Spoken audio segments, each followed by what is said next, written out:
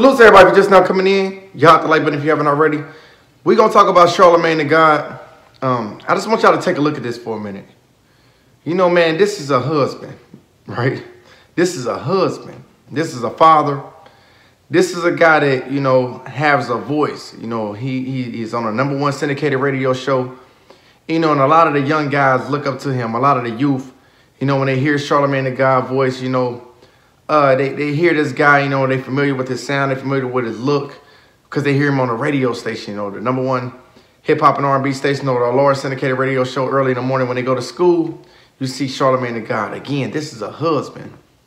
You know, this is a father, right?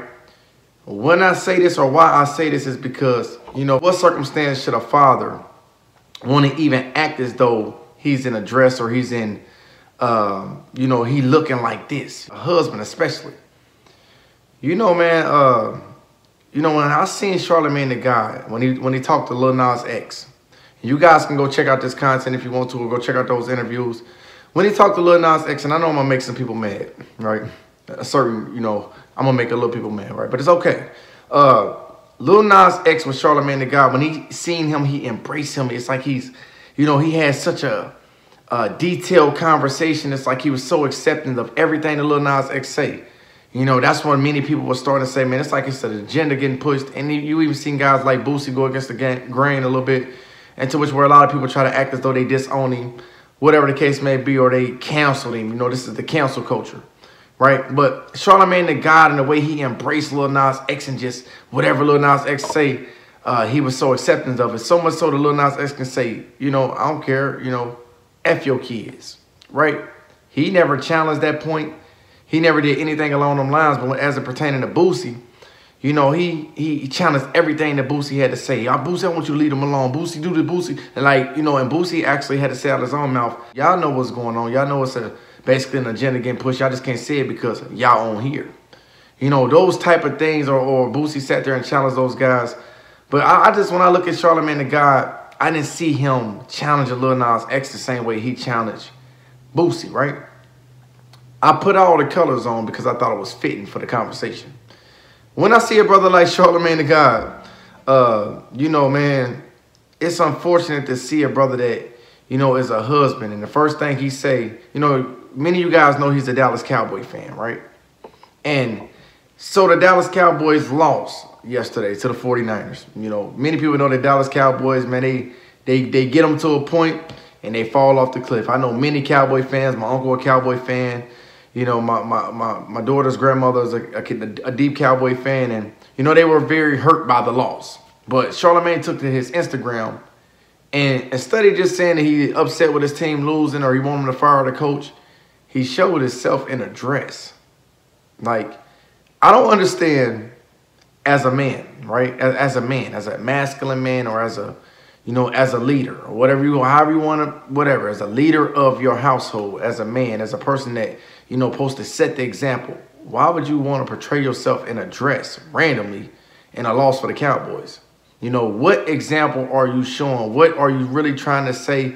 You know, I just think it's very fitting for the reason why you've been protecting the Lil Nas X's of the world, or you speak on their behalf, or you constantly always playing gay games with DJ Envy, right? You guys remember when Charlemagne the God put a mold of a butt and told DJ Envy to lotion the butt and stick his finger in it, and so on and so forth. These are two men. These are two husbands. That's how they having a conversation. I don't know about you. Me and my homeboys ain't doing that, bro. We ain't having no conversations about, you know, I'm going to give you a mold of my butt for whatever reason and tell you to lotion and spank it in. Who does that? But when you see how that correlates with a Lil Nas X interview, and then the spinoff of that, when you had Boosie, you treated him altogether different. You know, it really shows me that it's really a deeper agenda getting pushed into our children, as it has been for, you know, the last few years now. But to see this man take that opportunity to show himself in a dress, it's embarrassing, bro.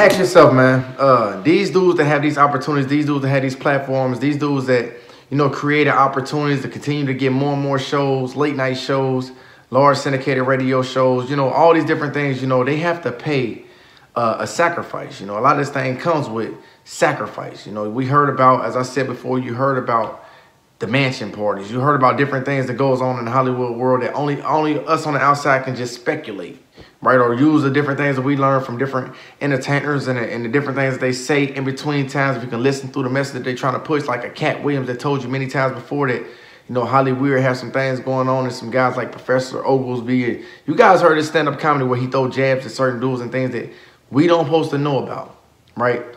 It's something about that industry that tells me they want our children, they want our young ones to look at something and say that that's normal, or normalize certain things. Look at certain things that's going on in the entertainment world and look at it as normality, right? When I see a brother like Charlemagne the God, that even now, even after he received a lot of backlash for treating Lil Nas X away, but treating Boosie altogether different, you know, we're talking about a sport. Your team lose, man, you can go out there, you can be in ranting and raving. You see Stephen A. Smith, he do whatever he do when the Cowboys lose, as many other guys do when they see the Cowboys lose. You know, if you're an Eagle fan, you want to see the Cowboys lose. If you're a Giants fan, you probably want to see the Cowboys lose. This is just different things that you see in the sports world, and there's nothing wrong with that. But what reason would you take that opportunity to show yourself in a dress?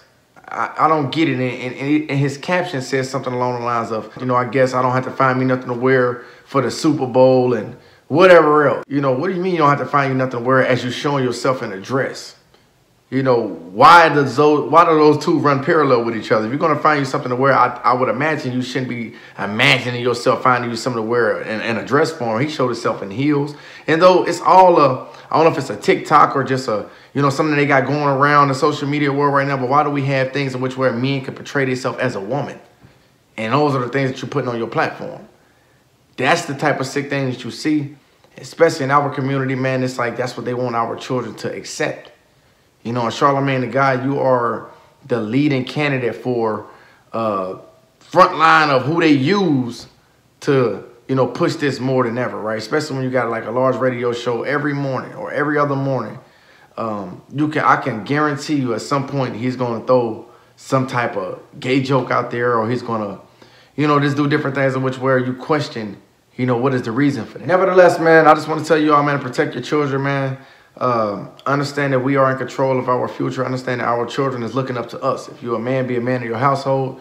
If you're a mother, continue to lead with the nurturing spirit. Continue to try to guide and steer our children in the right direction, because if we leave it up to anybody else outside the parents, you know, there's no telling, you know, what the kids can pick up on, what bad habits they can choose, or, you know, just different things like that, man. So I just encourage all you all to keep your household first, you know, lead with love. To all the youth that's watching this right now, man, understand that you are in control of your future. Don't get sidetracked. Don't let nobody that you look up to in the media or you look up to in, you know, any aspect of your life, you know, just understand that you are in control of your future. Protect yourself. Understand your purpose in life and walk in your truth. You know what I'm saying? Walk in your truth of love, your truth of leadership, your truth of, you know, just protect your mind, yo. You know what I'm saying? Because if you sit back and you understand what's really going on in the world, if you really understand what's going on in television, what's really going on the radio, everything that's bad, they turn it into good. You know what I'm saying? I just want you to spin that and understand that everything that they meant for bad for you, you show them that you can make some good out of it, right? You are the future. Lead with love, man. Protect your household. And I wish you all well. I wish you all continued success. But a brother like Charlemagne the God, man, you are an embarrassment to our community, if you ask me. For multiple ways, because I feel as though, like, you know, you take to these platforms and you have some good perspective when you're talking about some black problems and ways. But at the same time, I think that you are agenda-based. I think that you are a guy that they use as a puppet in a way, right? I think you are a guy that, you know, they can pull strings, but they allow you to say some things, but it's a lot of things that you show us. It's a contradiction to the things that you say out your mouth. There's no way you can say that you want to protect the black woman or you want to protect our children and different things along those lines.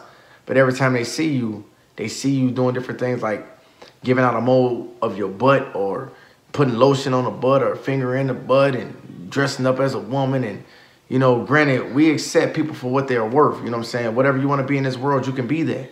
But as a married man, as a husband, as a father, I don't think that's setting a good example for not only your children, but the other children that's watching you and looking up to you. But that's just my opinion, right?